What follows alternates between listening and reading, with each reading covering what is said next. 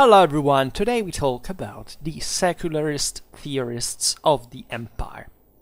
In the early 14th century, mainly the figures of Marsilius of Padua and William of Ockham, under the protection of Ludwig the Bavarian in his struggle against the Avignonese papacy. Recently we made a video about the last theorists of universalism, fundamentally.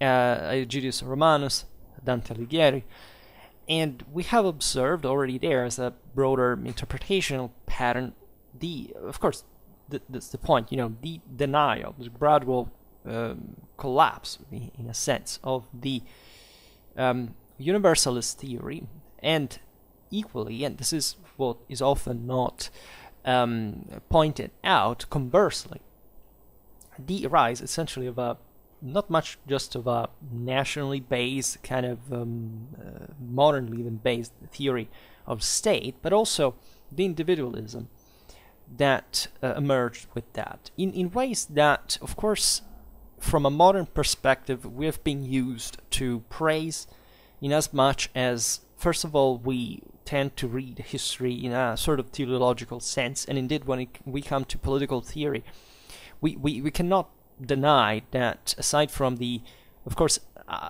absence of any determinism in historical matters, there was an intentionality in the process. But we essentially we were used to sympathize with such events, essentially the decline of great universal powers per se. And it's important to stress here how also Ludwig the Bavarian, that was Holy Roman Emperor, in fact, of an empire that was shrinking, that had already shrunk dramatically in power, and so was embodying in theory one of those universal powers, was himself, for we'll see now political calculations stressing that point, the universality of the empire was just sanctioned in power, but by the princes, right? The consensus of the princes, and that fundamentally the papacy didn't have any influence on that. And so many will cheer because there is this idea of the papacy having been a sort of exploitative and oppressive system that has rode backwards, compared to modernity and so on. We're talking about the 14th century. We're talking about a time where definitely those two universal powers, first of all, were not denied as such. When the theories of Marsilius from Padua and William from Ockham were extremely radical for the time being, and in a sense never actually bowed completely by the whole system at this point, not just because there was a papacy, but because probably there was a tradition that was thinking otherwise in general.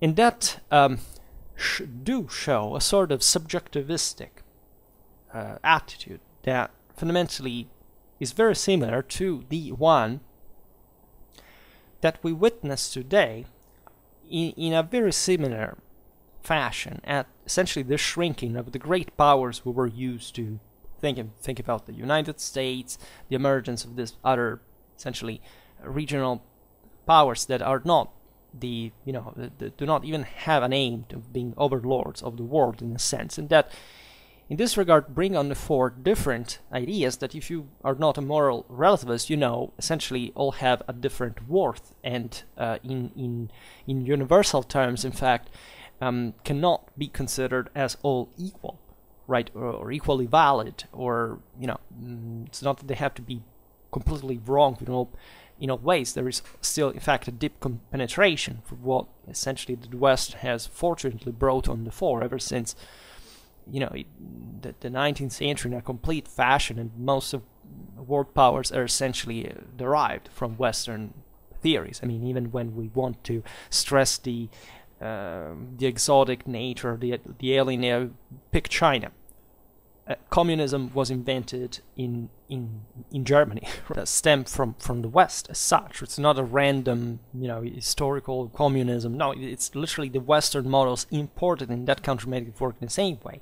The same goes for India. Think about the British influence, or Brazil as a colonized region in general. So this is yet another issue. But the point being that, of course, we cannot cut dramatically, of course, even historical changes just by saying, we're looking at a matrix that would remain absolute in nature, of course. But at the same time, we're witnessing worldwide a sort of moral collapse of in fact, the forces that had brought up to a few decades ago normally to consider that, yes, there was kind of a universal goal, that after all the world had a meaning, had a sense, had a direction, had an order, had a certain, was controlled by a certain authority, that was backed by very specific ethics, based also in a rational, scientific mindset and system, broadly speaking, and that eventually has been fundamentally substituted by radical subjectivism and individualism, and also from the traditional side, in a sense, losing touch with what was the sap of that original culture. That is to say, even reason can easily derail in rationalism, for that matter. Saying reality can give to realism, in a sense. There are always challenges that are to be seen, and there are new ideas and attitudes that really come to mitigate the same thing. And so Marsilius and Ockham say were, in a sense, also bringing on the force something new that was surely accompanying the transitions of times, and are very, very understandable in the specific context we'll see now, but that still fundamentally rejected the great universal structure that had been built during Aristotelianism, Thomism, by the universal view of the world by the church, and also the main secular authorities that had cooperated in that sense to actually create the great medieval civilization that we know, the great powers that had up to that point had embarked themselves in this great universal project, and that now, because of also structural systems, right, the great contraction of the economy, then the plague would have arrived, probably the same Ockham died of plague in 1349, 50, had contributed, however, to make shrink, to make collapse, to make destruction, and going in parallel with this, say, reversion to a more individualistic and subjective and, in fact, relativistic ideas, right? Which, again, is extremely similar to what is occurring right now, and probably the denial of the functionality of that superstructure. Now, one can have different ideas relative to this thing, but there is no doubt that this was a moment of crisis, of shrinking. So if the ideas adapted to this by, of course, in part necessity, but also convenience in that regard, which often overlap in a sense, but this doesn't mean that there was actually a qualitative improvement of what we know as medieval civilization. Medieval civilization contracted brutally before Europe came back to the levels properly of magnitude of the system, of output, of production, of mental prolificacy. We have to wait for the 17th, for the 18th century, and so a massive crisis from which the continent recovered brilliantly, meaning that it had the resources definitely to reshape itself from the ground, right, from this local powers, and in fact grew. As you know, Europe wouldn't have an overlord, in fact, at that point, up to no power up to Napoleon would manage to essentially to achieve that, and though there were important still expansions throughout the Habsburg Spain, Louis XIV France, and all these things, but fundamentally it was still a game of many different powers that were not recognized, would grow eventually with modernity and modernism, not to recognize a superior authority, right, an overlordship over the world. Now, you can argue that, of course, the parallelism I made before compared to, the 20th century, the idea of a world, if not dominated by a single power, of course, but still polarized, and that's another concept that I don't quite like, but I mean, having 2/3 of gold reserves in your hands at the end of World War II is definitely something that not even in the 13th century, or let's say 12th, 13th century Germany or France had objectively the control over Europe, right? So that's not the point, but it's about the necessity, the idea of thinking yourself, improving at the point of having the faculty of command of the universe entire, and this requires a gigantic moral effort that it was translated in many ways, even in fact by the same Aristotelic Thomistic system, but properly by the dramatic synthesis capacity that we have seen in the greatest authors of medieval universalism. We made a series about Dante for this reason, aside from the anniversary of his death, 700 years, 2021, but properly showing how fundamentally the proclivity to think man in a comprehensive system that fundamentally he has to make sense of, as fundamentally it's biblically showed and presented as the duty, the task of the world, in a positive sense, in that kind of truly humanistic direction that is very different, in fact, from the one that would paradoxically emerge with humanism itself exactly at this point,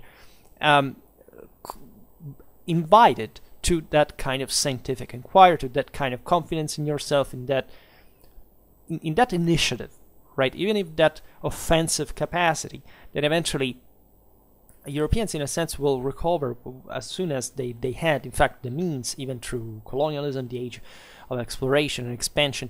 So at that point, trying to make sense again of the world. By the 19th century, there was this omnicomprehensive,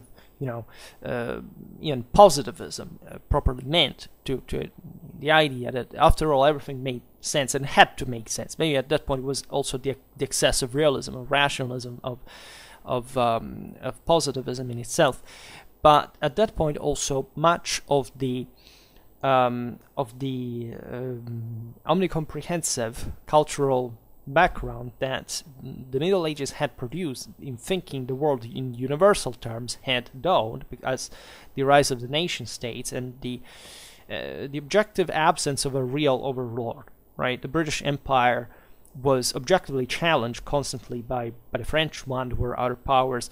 It was never like an authority conceived in our last centuries as properly the one that could make the thing. In a sense, as I was saying before, the Americans embodied this after World War II, because also they were called to a task. It was quite concretely the one of command, right? Had the Third World War broken up, they needed to have the moral and material capacity to cope with that. So it was really, there was a pressure, there was a tension that we can find even in the 13th century in the great competitions that we've seen also in the recent videos we made about the great powers of the 13th century, the swings between the Hohenstaufen and the Capetians, all these things would keep awake, right? Today now, think about Fukuyama, right, and the general end of history illusion, right? And we are presented with the fact that this was not the case. In a sense, we habituated ourselves to think that there would be always that progress, that things would always go well. Since 9/11, we have seen quite the hard way, even though the crisis is perhaps almost 10 years before already. The peak of the West is 1991, right? And that's a year loaded in meanings, both historically and demographically. There are lots of things, but we have lost, in a sense, from a moral point of view, that confidence, because we've seen that effectively we have traded our understanding of the world in the true effort of making sense for a universal point of view for some kind of, okay, it's done, we've made it, right? We have grown fat and rich and so on, and so why should we take responsibility or accountability, or why should we improve ourselves? Who cares, right? And so this kind of Dionysian almost like pleasure-based idea, which in a sense is what, as we'll see, also the same theorists will put out, the separation between theology and policy, right? The idea that that not even common good, but properly the immediate good, right? What makes you feel better, in a sense, was seen as the objective of, even in the theory of Marsilius of Padua, properly William of Ockham, in a sense, with his contingentalism, almost as if it was a kind of an existentialist individualism, right? Quite mad, because he recovered, a nominalism, making every entity in the world, every person, kind of unique and absolute on its own, and therefore anything outside your own soul couldn't be known, didn't have a real sense. You were the only one who decides whether things make sense or not. Does it remind you of something? That is essentially, there's no structure out there. Reality, we're not supposed to make it sense in an objective fashion. It's all about what you feel, right? So that's why I was saying, yes, we do see legitimately, especially William of Ockham is indeed, easily the most important philosopher of the 14th century. But in that sense, he's also the expression of that decadence of universalism. In spite of, he brought forward many interesting concepts, very modern ones. He was smart, right? I'm not saying you have to think of him as a demon or something. He objectively exposed also the fault of some explanations that are Aristotelianism there. I don't know, even from a strictly physical point of view, I don't know, he's pointed out something that is physically correct, that is the reason why a projectile flies. It's not because of the push of air on it, but essentially it's because of a force that it has within itself. Important acquisitions that, of course, Europe, like, it's not that between the 14th century and 15th century was declining. It was reinforcing, but on a different base, in a sense losing track of the comprehensive dimension. A bit like our hyper-specialization is taking place in our scientific culture today. And so missing the bigger picture, and therefore missing the greater purpose that can make one's life fulfilled in the broader reality. So not from what happens within yourself, right? The interiorization, emotionalism, these kind of feelings are expressed even by art, right? There is a darkening of the atmospheres. There is a greater sense of insecurity, of anxiety. 14th century art, even before the Black Death, right? And the triumph of that in itself, this sense.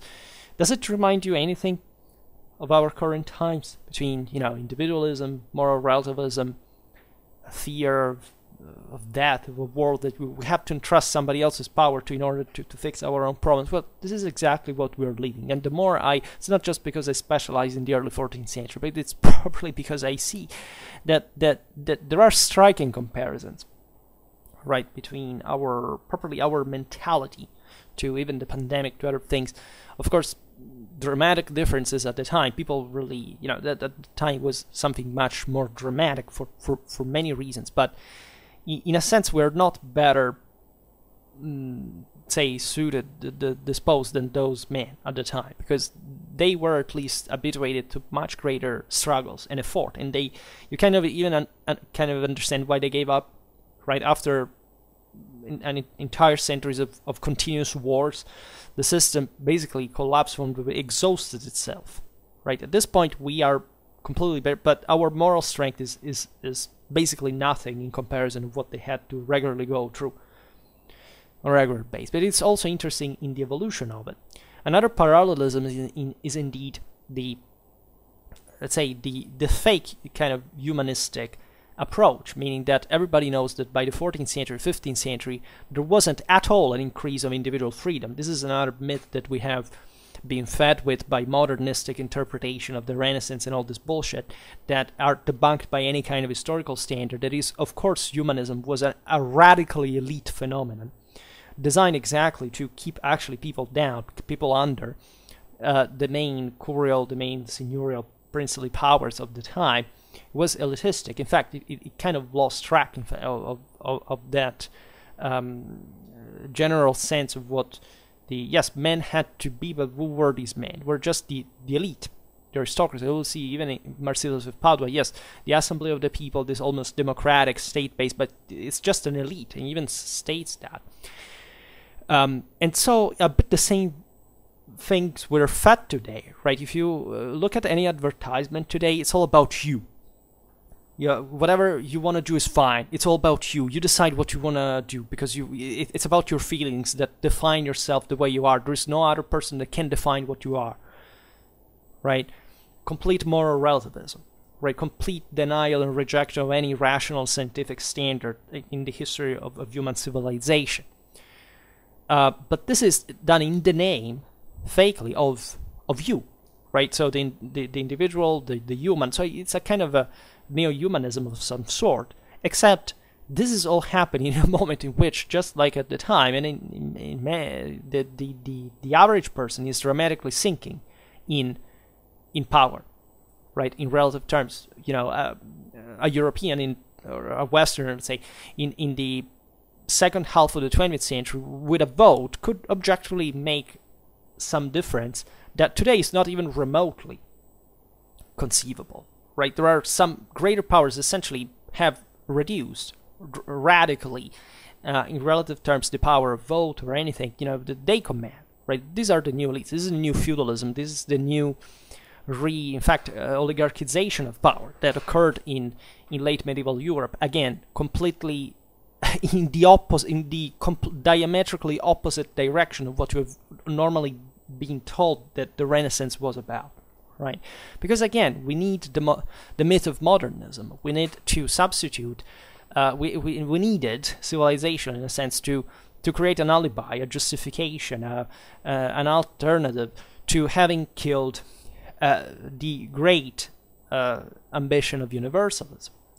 Right, we needed to create another myth that unfortunately doesn't stand on its feet, because as long as that kind of material drive is satisfied, you don't have a moral backbone that can't make you stand up by yourself. And that's why we are so incredibly weak today, right? Because literally we could do everything, but we have no purpose, and therefore we feel depressed, and therefore we don't know what to do, and we take refuge in radical subjectivism, because at that point we're not habituated properly even to make the effort to conceive something so grandiose like a universal theory and interpretation.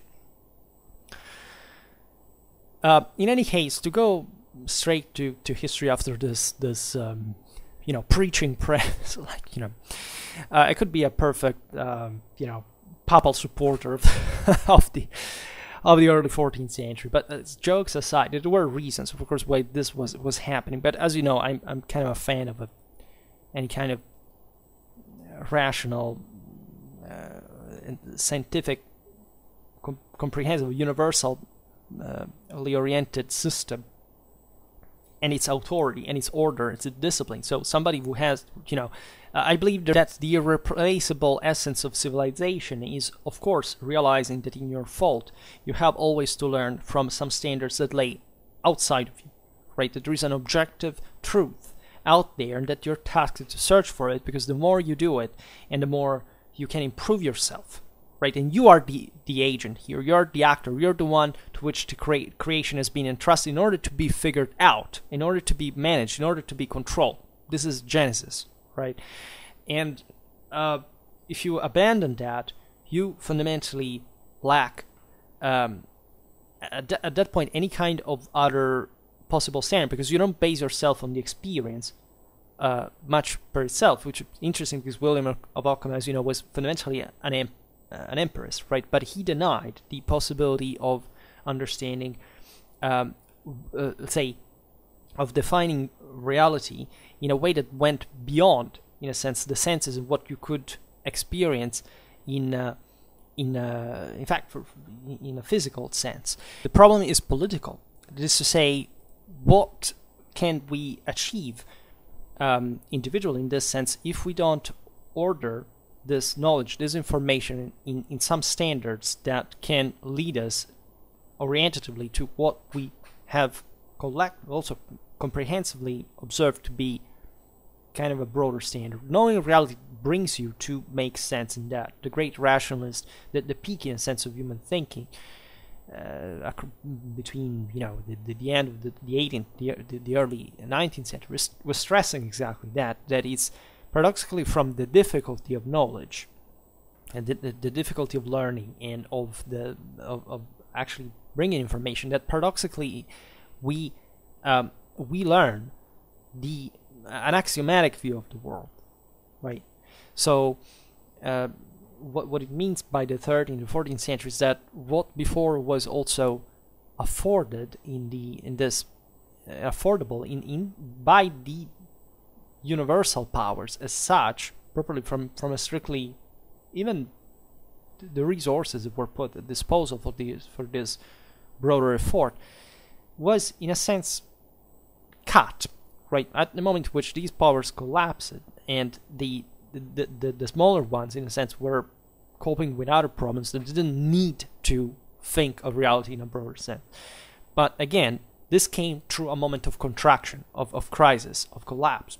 So again, what is happening today is it could be countered by still recovering the idea that, yes, there are objective standards that, independent from what you think or feel, think to discover, you will, exactly because of the difficulties that you have to realize you will always fail if you just base your, your view on what you, only you believe or feel or whatever, right? So there is always a point, must be always a point of reference that you can confrontate with. Not much because that has to be necessarily right all the time, you're wrong, but because if you don't conceive yourself in relation to the outer side, in the others, right, you cannot fundamentally improve yourself by yourself. And this stands at the roots of so many different philosophies, including Christianity, of course, as a religion, but properly of a scientific realization that without that daring, that, let's say, that possibility of accepting that civilization has already come to points that you still have to learn as an individual, because you can't be superior individually to civilization itself. Who are you to believe that, and how much that pride and arrogance would lead you to if we just leave standards just up to you, right? So there is always a civilizational value in the idea of an authority and an order that remains there to, sometimes even just in a purely coercive fashion, right? Not just in a let's say a persuasive way, right? And this is, in fact, this observation is still contained, for example, in the Defense of Pacis of Marsilius of Padua, because these theorists were not just anti-universalists, right? They were theorists of the secular nature of the empire, right? Marsilius was still, in the sense of, in the full kind of Roman secular tradition, the idea that the emperor had to rule everything, right? William was a bit different in this. There's a bit more of common, English common sense of equity, for example, that said, but yeah, the emperor is also to be subjected to the good of the people, right? Which also, in a sense, is fair, because common law was at the base, basically, of any other theory at the time. Juridical practice, factually, and this was also already a concept, a thing. In fact, actually, most of what was said of think about even the secular preeminence of the empire, the idea that the empire is there as a secular authority, as a universal one, so the church should be just a spiritual one.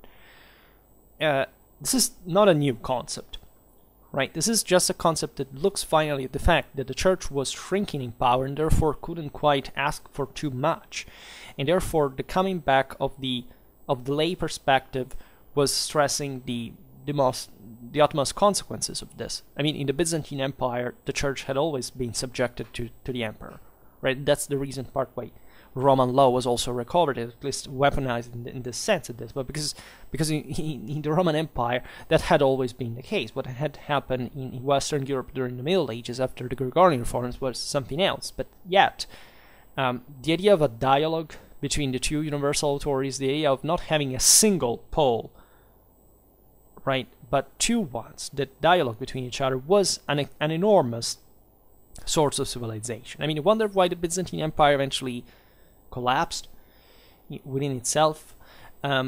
well, that came in the moment in which everything was not challenged anymore from a moral point of view, because the order was set in which everything would have never changed it.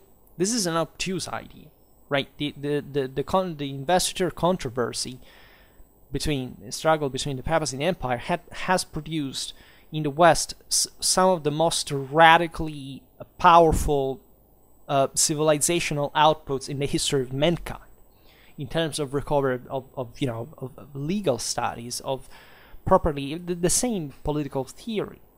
There were immense wars that were fought all throughout this century that have literally molded some of the most successful polities, if not all in Europe, that eventually would emerge during the Renaissance, the modern age, and all the culture that surrounded them. So, in fact, it's very interesting to look here also at the players, because we're talking essentially about, at this point, a French papacy almost, definitely, an Oxford scholar, an Italian scholar, and a German emperor, right? So here we are properly the magic tetrarch, let's say, of the West in its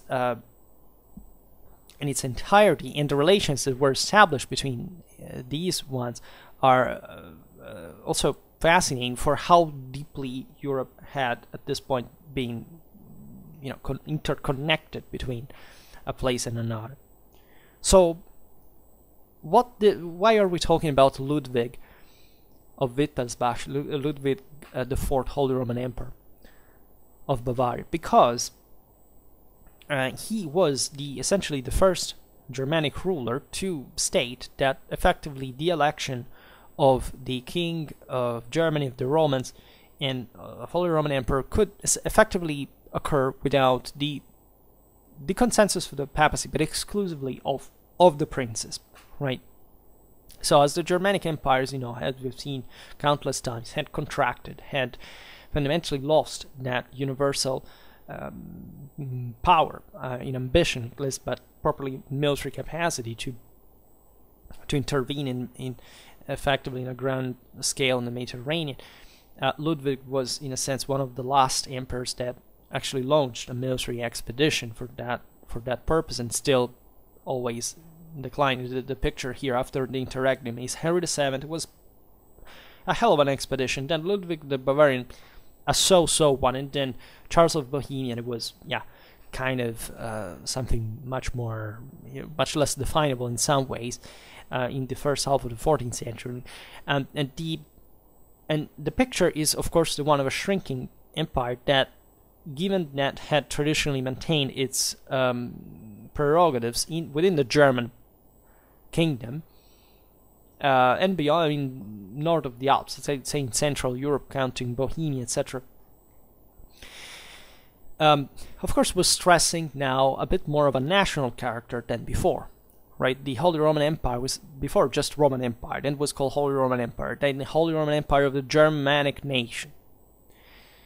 Why? Because of course it had become evident that rather than a Holy Roman Empire was fundamentally a Germanic empire, and something that didn't quite look much of as an empire anymore by this point. So of course there was a need of nationalization of policy. We made a video last year, and we've discussed these things again about properly how the rise of what intended as the modern nations objectively began, for obvious reasons, right? Universalism doesn't mean that nations didn't exist.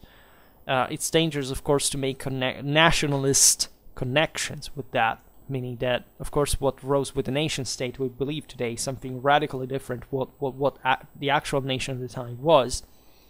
And we have arrived at the point that people don't even understand the difference, because they just are obsessed by tracing the connection with the ethnic continuity, and that's basically what it's come to. While even just the concept of nation is something more complex by itself, politically speaking. But in any case, this had been seen already in France, that had essentially played here the part of the empire in the later decades. It had happened with Philip IV, that reached the acme of medieval France fundamentally albeit still in a containing fashion, and gradually with even the crisis kicking in after the big rise, the building, the development of the 13th century.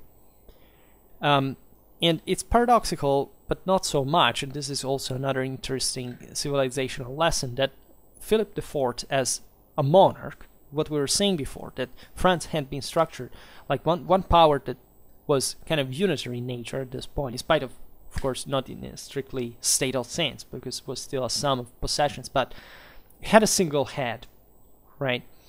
That's something that does stem in part the flourishing of ideas, or that kind of mental, say, variety and flourishing and diversity that is still necessary for a civilization to happen. So that's why the plurality of universal powers also is important. And in fact, in spite of the great thinkers such as Pierre de Bois and Philippe de Nogaret, that were, original and interesting intellectuals at the French court and experts of law, of politics, and so on, the emperor, as a much less powerful ruler, still could benefit of these two great masters, Marsilius of Padua and William of Ockham. And William of Ockham was not even a subject of the empire, even though in theory the empire could even exceed the kind of German-Italian borders as well. And in any case, was an attractive force. Why do I say this? Because let's look at Marsilius, 1275-1342. Right, he was a philosopher and scholar of Padua, who had taught at the University of the Sorbonne.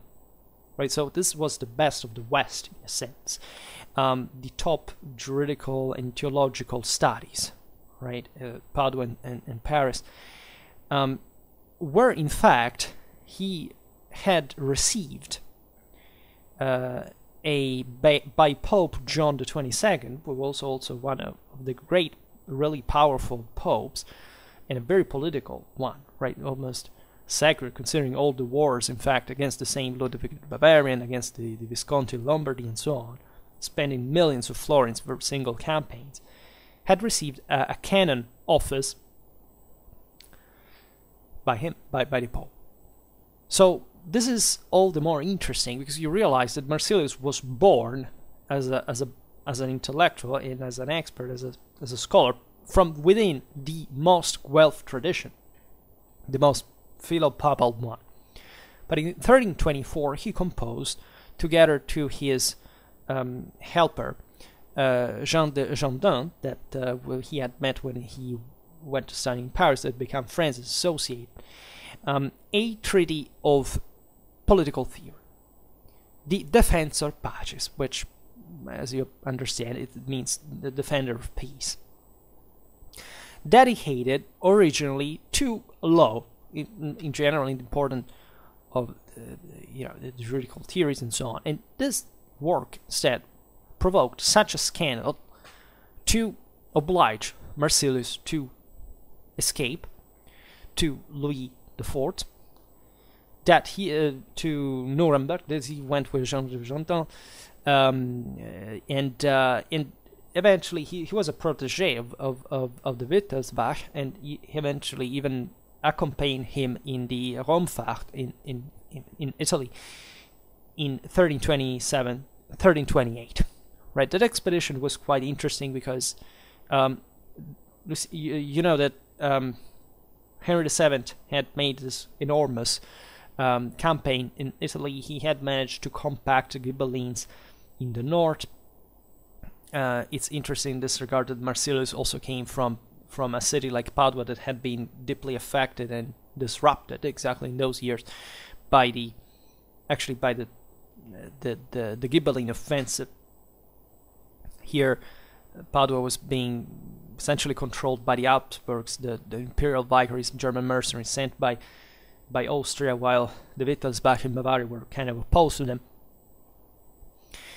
And while Ludwig was much so, and Henry VII still was a bit more imitative of Philip IV, right? This hierarchical, almost hypostatic figure of the ruler that never compose himself. This is always very stern and, you know, almost saint-like, right? Ludwig passes as a very,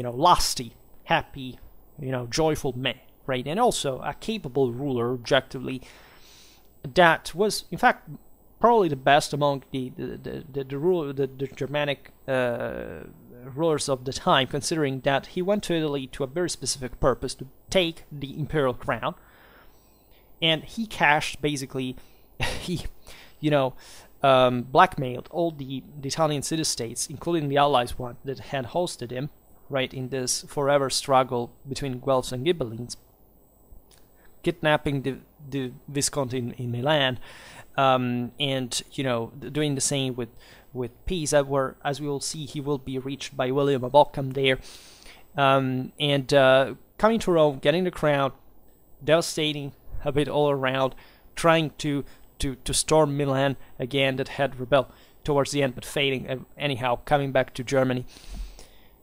and got it, right? And in Germany, he kept things under control.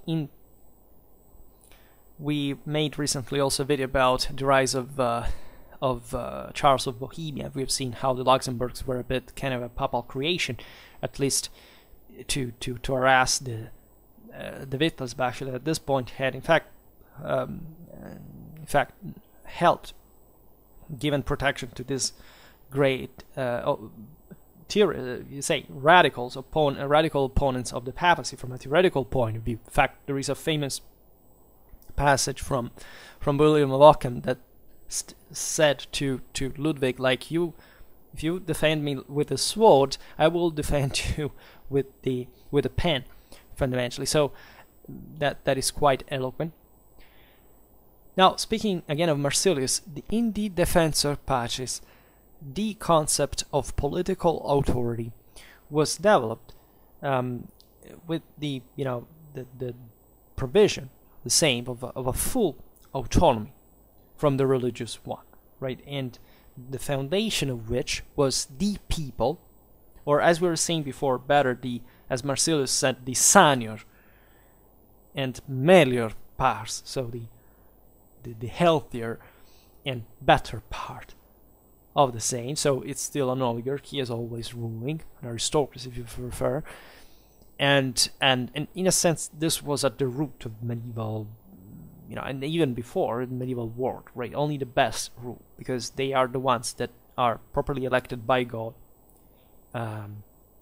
Was what was evident both in paganism and in monotheism, right? To do it.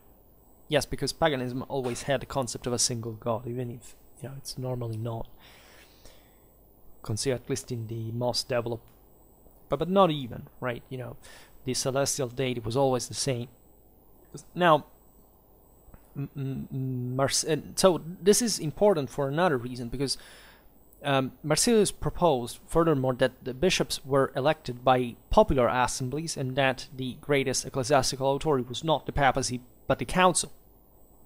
So you can understand why he had to flee Avignon quite quickly, for that matter, because of course this was, if you want, a primitive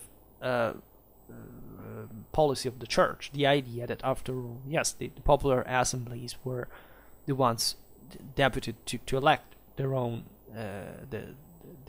the clergy, in a sense, and so that also the primacy of the papacy that had been affirmed since the Gregory VII and the Dictatus Papa and so on was a relatively new invention. And so you understand here already the polemic revolving around that would be resumed in Protestant times and so on, because these problems had never quite been settled, right? They had been negotiated in a way, and also in the struggle between papacy and empire. But at the same time, also remember that how can you really rule Christendom if you don't have a hierarchical system, right? The rise of the Church of Rome was not an accident of history, right? Everything can be an accident, of course, but the primacy of Rome had been always recognized, and so the consequence of this was eventually created in the papal monarchy from scratch, right, in a very innovative, unprecedented way, but still it had been instrumental to the control and the survival of the same Catholicism, given that at some point society could really fall apart hadn't there be a control on the heresies, on different movements that were backing, kind of rebellious political authorities, were, by the way, emulating the papacy in literally everything, starting from the Curia, the Inquisition, burning at stake the repressors, the Senate, but still with a goal that, as we've seen, was kind of localistic, and at that point without even much of a why there should have been all these different authorities within a same church, or why there not been any authority at all, right? All the instances of papal reformation had never denied the necessity of the centrality of the Roman papacy, right? Throughout the 12th century, at the worst of the problem, nobody dreamt to say, okay, no, the Pope doesn't exist, it's not a rule. That's kind of a hippie fantasy that we have developed in modern times, right? Those were not heroes of free thinking. Were very often the most radically discriminatory and ferociously and violently fanatic movements of the time. Because in the universal mindset, you see, universal mindset had always existed. So before these times, right, it had never been thought that an alternative was practicable, right, in the first place. What was being debated, what were the prerogatives of the papacy and the ones of the emperor, and the same Gregorian reforms and papal monarchy had emerged as a reaction, by the way, to the interference of the emperor in the ecclesiastical matters. And this was not lamented just by the Roman papacy, it was lamented basically by all Christendom, right, in the form of the corruption of the church, etc. So the church had to be purified by such influence, and this power had fundamentally to be autonomous in that regard, also from a political point of view, because how can you physically manage a church otherwise? Of course, these theories were saying that it was the emperor who should have provided the church with the necessary material. As we will see, the same Ockham had said that fundamentally there is a difference between using and possessing, right? The church should have not possessed literally anything, and this was a debate that was emerging, in fact, among the Dominicans. And that's the reason why he also had to escape, as he had already been inquired, as we will see. But we have to be realistic. How can there be any human power without a degree of political power? Right? It's impossible. Right? Every community has to have a minimum of control, even if in theory that should be done by the emperor, because at that point who can trust the emperor? Right? All the same Gospels talk about this, right? God is not Caesar, right? And the church has its own complete autonomy, which was a deep issue, properly considering that the church possessed goods. That is to say, what was put in common by the faithful for the church administration was, considered as part of that, of the church itself, and so it was sacred. What about the Patrimonium Sancti Petri that had been created as a state, fundamentally as a domination? We can say better that point, because of the possessions that the church had received by the same secular authorities, by the way, that needed also to buy their own legitimization through the church. So it's difficult to make a case for the radical, and so that this is the point. We think this is a democratic thing, the people should choose, because we're obsessed with democracy, right? We're obsessed, especially oddly and fortunately without any possibility of concrete realization, of something like direct democracy, that is literally the dictatorship or the totalitarianism of the people. It is somebody that normally doesn't have the competence or the capacity or the comprehensive, the communitary understanding of what is going on. And of course you need an elite. The same Marsilius was talking for the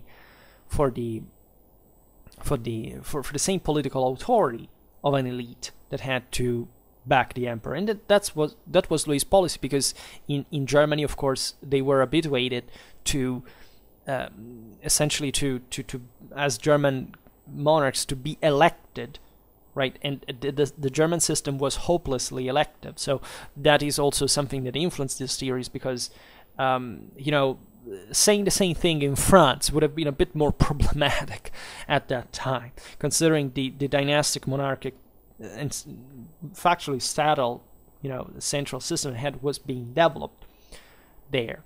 So everything within its context, right? But again, the general criticism towards the church is, what was the church doing worse fundamentally than any other secular power at the time?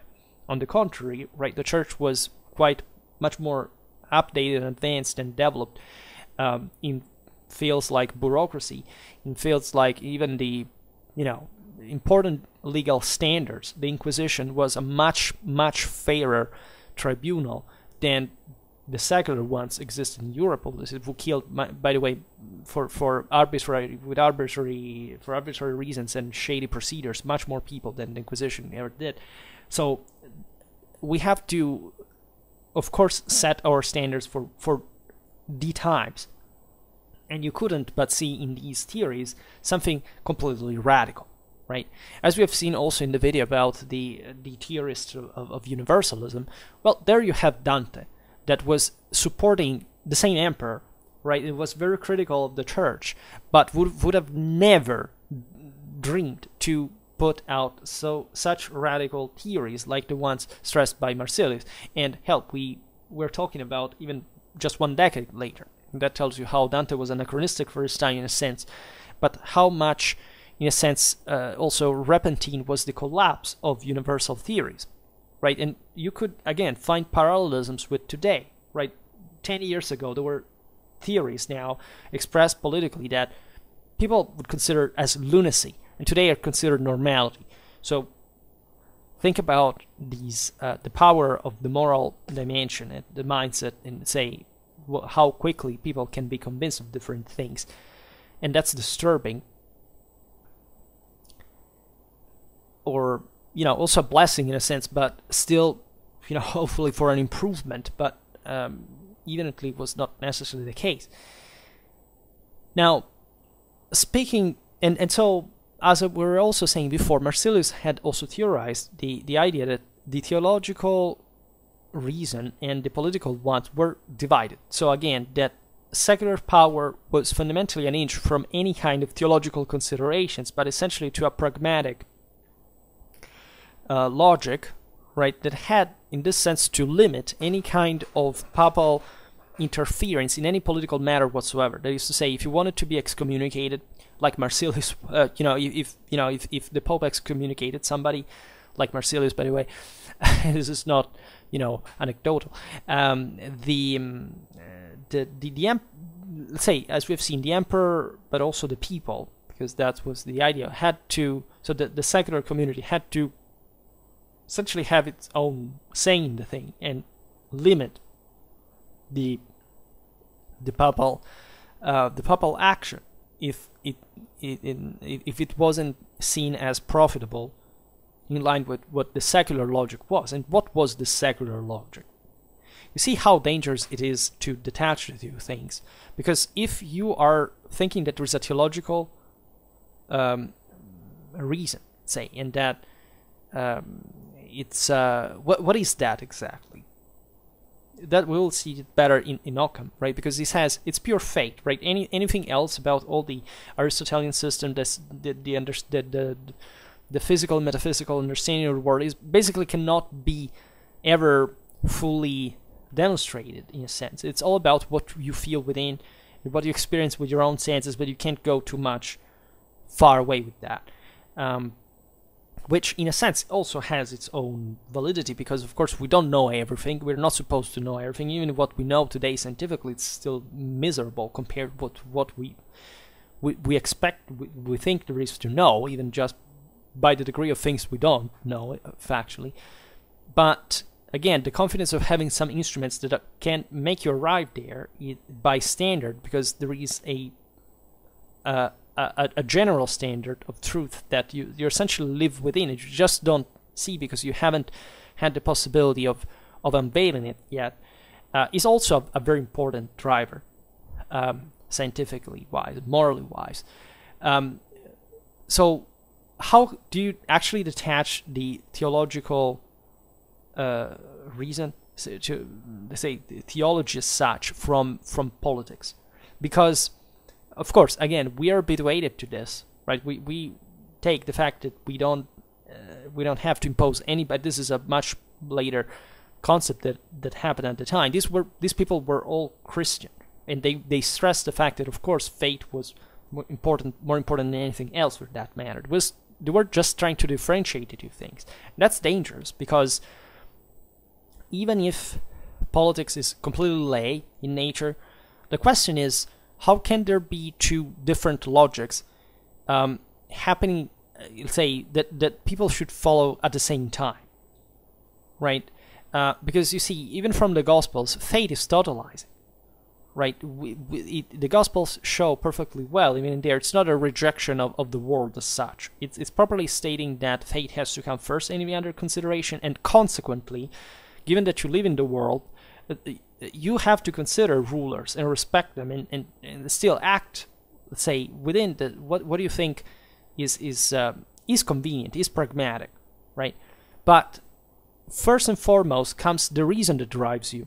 That is a higher reason, because of course secular authorities are faulty, whereas the truth, independently on the fact that you can get there or not, is always there, never fails. So if you take away that standard also from the political intention, you basically deresponsibilize the government in itself, right? In fact, Marsilius had to say, yes, theology is something, and while politics should be based fundamentally just on what seems to be the good in let's say, if it works well, if people live sanely, happily, and that's in part, again, today, the idea. Even psychology has come to the radical idea that, what is important is happiness, whereas we know neurocognitively that this is not true, that happiness is an empty pursuit. It's about what you can achieve and the better person that you can become that eventually makes good, right? And if you don't have a driver, if you think that all what matters is happy because it's what you feel, if the meter of it is what you feel, then it's over. Because you can't find out of yourself any other reason to motivate you. And at that point, just if you are, satisfied at doing nothing, where is that people are forever happy, or where's the point of arrival in somebody's life to be happy? It's not normal. Like a forever happy person is classified today as a with a neuropathology, because it's not normal, right? The excess of bipolar disorders are person excess of happiness that may go insane, right? And so and also, if this common good, of course, has to be sorted out by politics still, what chances do we have that this is going to be satisfactory? That is to say, why shouldn't also political values tend to the infinite as much as the ones of religion do? And why shouldn't they overlap? I mean, universalism had objectively showed that it had been the deal since the beginning. Nobody could separate really life and creation from the way we are provided by God to control, to dispose of.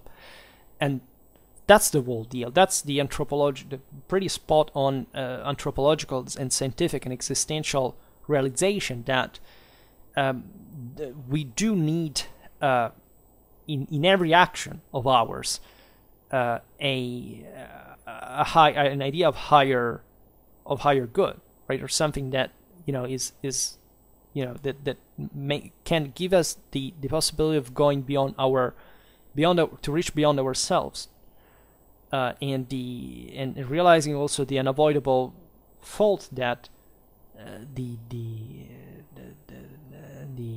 the world, human nature has within its sin. So how can you expect from just a secular authority to make the work without any further model that informs its own action? Because that's the problem.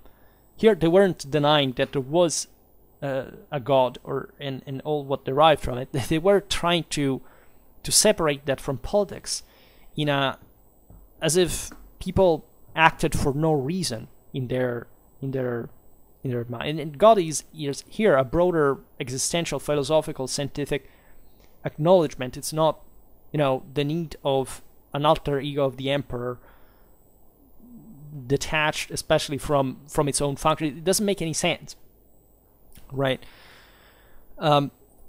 So William of Ockham, 1280-1349, English by birth, was he entered very very young in the Franciscan order, and from 1307, before I talked about the Dominicans, that was a mistake, 1307 to 1318, he studied at the University of Oxford, where he eventually taught as well.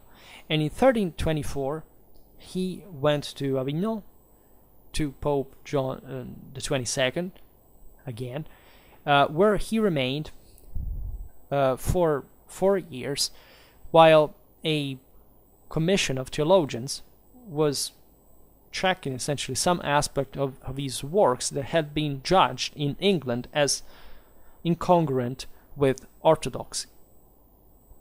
And it was in fact at Avignon that William met with Michael from Cesena, that was the general minister of the order of Franciscans, who shared his idea that was opposed by the Pope, that to the Christian communities could be granted the use, but in any case the property of goods. And since William and his Franciscan brothers feared the reaction of the Pope in front of their choices, in May 1328 they fled to Avignon and they repaired to Pisa, as we were saying before, while the Emperor Ludwig the Bavarian was there. And there, in fact, they were reached by excommunication as well. And it was also for this reason that William followed the Emperor to Germany, where he remained up to his death. So the matter of the property of the Franciscans was a big deal since the beginning of the foundation of the order. The Dominicans had been created with a much, or almost military-like, but at the same time intellectual bias, right? Of a very stern, orderly organization created specifically with a very high educational standard to counter the cadres in southern France.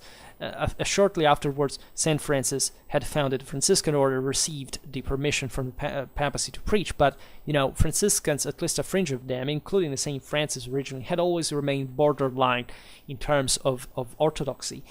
And a big deal of the order was, as we know, poverty, right? And so there had been within the St. Franciscans this great debate whether the Franciscans should be just mendicant friars, fundamentally, literally living in the open, just served by the pious souls who would give food and shelter to them, or whether they had to actually organize. They should own some possessions in order to, of course, again, the radical idea of living like that, but practically, especially when the order started becoming larger, how do you organize any community without a political power, any property in the first place? So, as you know, the Franciscans were eventually disciplined by the Pope to become essentially a copy of the Dominicans, so owning property, having a specific discipline, lifestyle, sanitary lifestyle, and so on. and aligning in that direction. So some Franciscans, including here the William and Michael of Cesena, that was even the master of the order, the general minister of the order, thought still otherwise. So even think about from the papal perspective, right?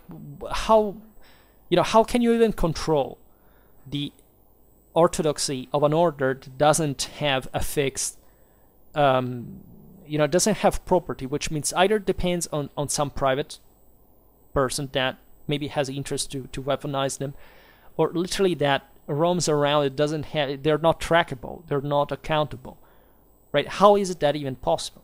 In any case, this was a broader polemic that was moved to the church, generally speaking, to this enormous, of course, power and splendor and material wealth that it had at that point. The papacy, again, had armies of the count, operating constantly in many situations with tens of thousands of troops, soldiers, prostitutes. The various legates wanted to create some signories on private signories on their own, stripping some powers of their secular powers of their authority and settling in their place. So it was a moment, like, if you wonder why this tension existed, well, it was obviously for political reasons. That is, why the see, if you are against the papacy as any other power at that point, you can say for them, if you want to weaken their power, but you're just the papacy. You should think just about spiritual matters. Why do you have armies? It's very easy to make that point. The question is also in practice, what are you going to do about that? That had been consistently the case, as we've seen even in the struggle against the Hohenstaufen, against Frederick II, the crusade against Manfred, the arrival of Charles of Anjou. There were always secular authorities that would also side with the papacy for that matter. In this case, the King of France also. So this does intertwine deeply with the philosophical achievements of William, that was a great thinker and scholar. There is no doubt about this, but always remember that it's rooted in this context, so not an unbiased context. And so something that even in the philosophical inclination obviously takes a certain orientation. I mean, what William of Ockham says, again, as we were saying in the beginning, follows a pattern that is kind of ideological in nature. Like any other thought that you can find historically. There was a reason why the church had reorganized its philosophy, shifting from Neoplatonism and asceticism to essentially realism, rationalism, and scientific orientation. It was actually an enormous civilizational step forward for a power, whichever it was, but even more remarkable considering that it had a universal scope, and that system held for a long time because objectively was functional to the world it had been created for. So, as author of political texts, Ockham opposed himself both to the heretic theses that had been dear to Boniface VIII, that were objectively the most, the boldest that the papacy had produced. That is essentially the idea of literally a hierocracy/theocracy in the world, so that the will of emperors and kings would have to be subjected to the will of the Pope. In there we could speculate, but still they were specific times in history where you have to understand again where that came from and why. And also the completely lay ones of Marsilius of Padua himself, that wished for a church essentially subjective to the prince. Now that's interesting because Marsilius' thought was, again, essentially the Roman one. Right, the idea of the emperor ruling all over the universe and therefore everybody needing to obey to him. These theories at that point were pretty much in vogue among even the greatest jurists in medieval Europe. Right, Bartolo from Sassoferrato at that point, that basically set the standards for the Roman law interpretation Europe-wide, essentially shared this idea, and so that was quite impacting, quite polemical in nature, and naturally there was, from the side of the secular authority, a pro-civil law, Roman law bias, right, for obvious reasons. Again, the Bolognese school had been endowed with privileges and rights by Frederick Barbarossa as soon as he descended in the Italian peninsula immediately, and then that triggered, that was functional to his own policy of recovery of imperial prerogatives over the papacy, and that's why the struggle between papacy and emperor had always kind of been inflated, because they were both trying to maintain their own independence. They were constantly and reciprocally influencing each other. But according to Ockham, between religious and civil authority, the distinction had to be clear, right? Since the different aims pertain to each of them. In the same way, according to Ockham, it was necessary to distinguish between faith and reason equally. So he exercises the split, right? From one side, no revealed truth could be object of scientific demonstration. I mean, no one. That is to say, properly, this is important because all the scriptures fundamentally were saying things that couldn't quite be scientifically demonstrated. And this was a huge problem, given that Aristotelianism, the Thomism with Aristotle had made this enormous work to make the two things fit in this incredible mechanism. And on the other hand, no, let's say, philosophy was founded on the orderly use of reason and on the empirical demonstration that could not in any way be influenced by faith, which is naturally an important scientific realization, even though Ockham was famous also for his own intuition, and somebody would say that intuition at that point comes from something that goes beyond the mere empirical and let's say the mere reason first of all, and empirical evidence. That is to say, religion in that sense puts you in front of some patterns that objectively are useful to interpret a reality, and we know this now, right? Studying the Bible in a scientific key, that there are very, very obvious scientific, anthropological, and broader natural acquisitions that are correct substantially, and they are metaphorical, allegorical, but they do fit things that the world had known, right? Since the traditional cultures had already observed, reasoned, and we don't have to think that the tool, we are exchanging the tool of science for the end or the motivation, which is another thing, and without which the tool itself is useless, albeit still fueling the process, of course, and for the same reason for which it had been developed. But in that sense also the Thomism had been important, because it gave essentially the confidence of mankind to be able to perscrutate the world, creation. Naturally, as in the moment in which had become dogma, well, the thing was putting some boundaries that was from the side of the papacy to say, okay, nobody can context this anymore. This is just perfection, point, end of the story. You can't go against it, because otherwise you're going against fate. Well, Ockham was objectively stating something that was instead more realistic in a cognitive sense. That is to say, it all starts from us, essence and existence outside of the individual soul, which so for which the natural world is just fundamentally what is perceived by by that individual, nothing else, right? This is also important neurocognitively, right? But he stated essentially the substance and accident in that regard were fundamentally the same thing, just like essence and existence. fundamentally were. Which is a bright thought. The problem is, where do we go from here? That once the soul has acquired that knowledge, how does it share and how does it build knowledge at that point?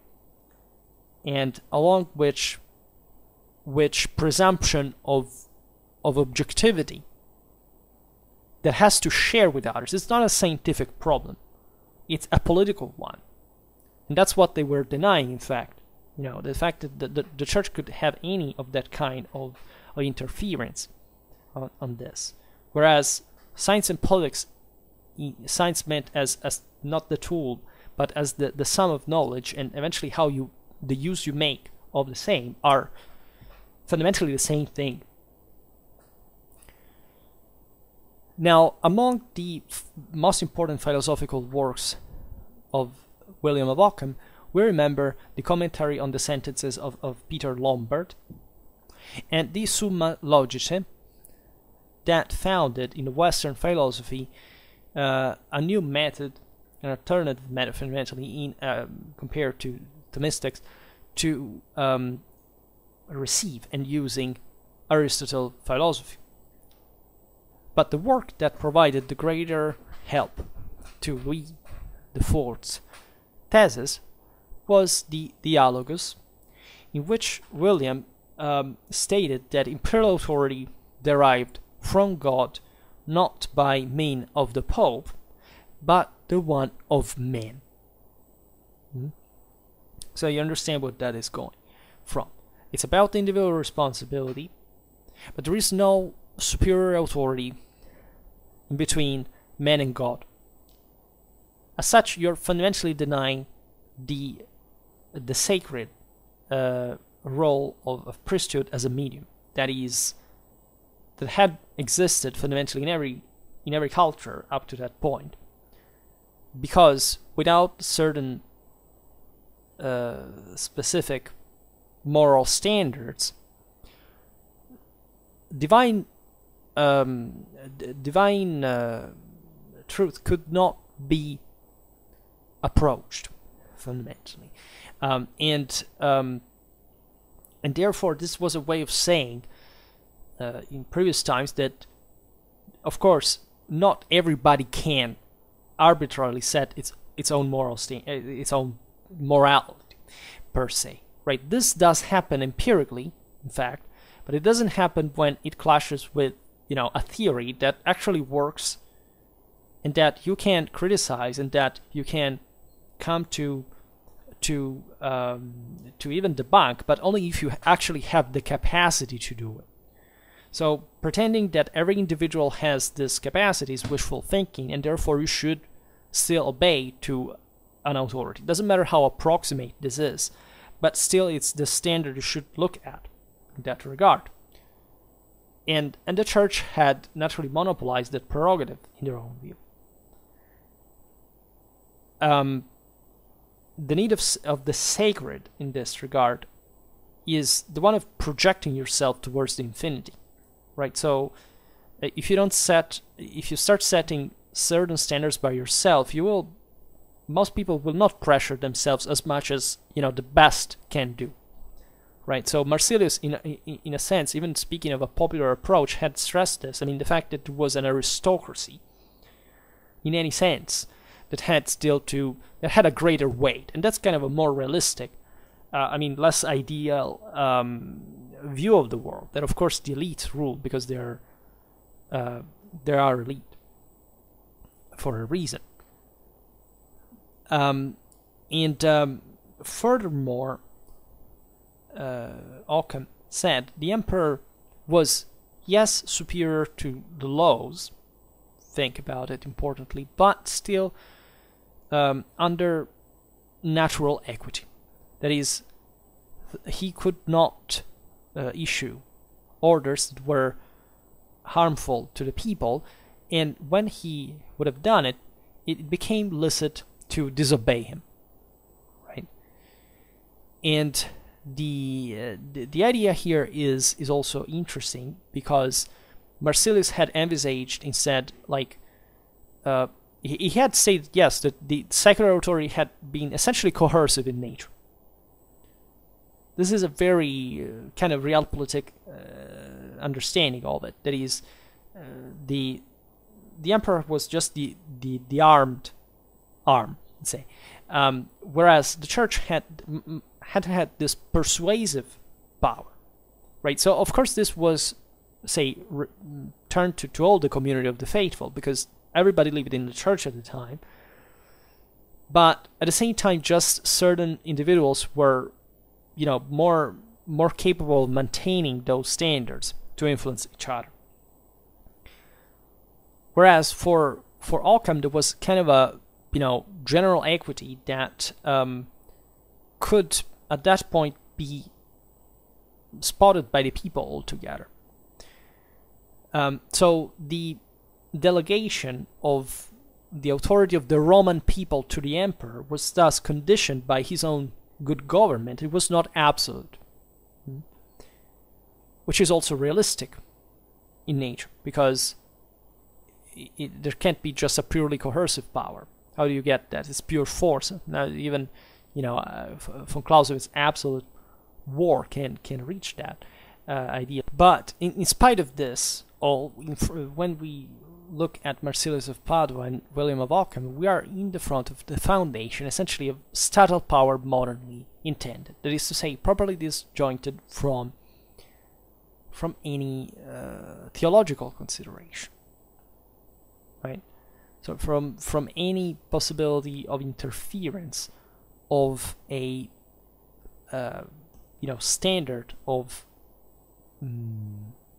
let's say of religious recognition that but up to that point had been a universal necessity, and that here instead says it's something that simply goes beyond in any power at this point, because in the moment in which you trigger equity there, you realize that the imperial power is not full. Or even when, of course, in previous times, everybody realized that imperial power was limited. This was seen as essentially a projection of divine will, and thus somewhat connected to what the church was admonishing to, as far as things were going, worse, or things could go better for that matter as well.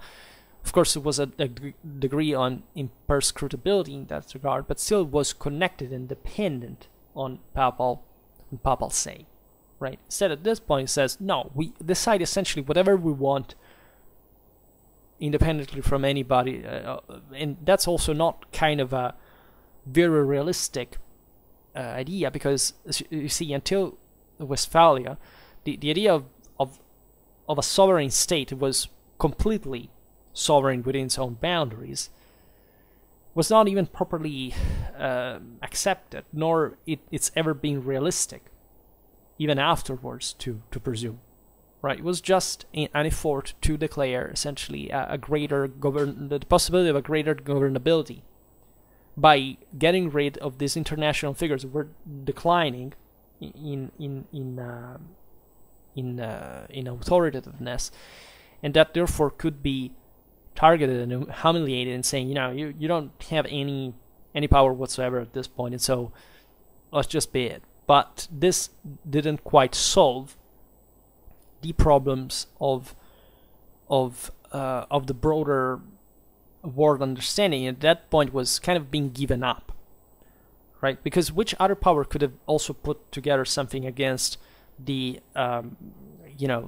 against scholastics, right? You could have these individual scholars such as Ockham, etc., that could criticize parts of it, but there was no power up to that point that had the means to, or the reason to substitute scholastics as it was taught in universities with something else, right? Juridical studies had made that part, and were trying to push on forward these new ideas at the end of the day. But the way this law was obeyed or not didn't depend much on the ideal, right? It depended on the balance of power that was being formed at the time. So again, there were other powers that, other problems that these powers were dealing with, that were aimed at restructuring power from the ground, right? After the failure of the great universal enterprises, that were simply a paradigm shift from two different civilizational stages: the ones of the rise, the one of the contraction, and that are understandable in this regard, as eventually later on these powers would be so cohesed that there wouldn't be any way, as we were saying before, to create a new overlordship and some kind of universal value per se. But still, the tendency of civilization, in a sense, is that one. So in any expansional phase, you will find kind of a universal necessity of order in an overruling sense, right? Properly stressing the necessity of an homogeneity, if anything, for governance reasons, right? You can't have order without that. And when things fragment and divide, of course, these powers are going to say their own thing, their own way, and so in their own peculiar, with their peculiar traits, characteristics, etc. In any case, we will keep talking about these things at some point. For now, however, we stop it here. Just hope that you enjoyed this video. If you did, please share it. Otherwise, leave a like or subscribe to my channel if you are interested in my upcoming content.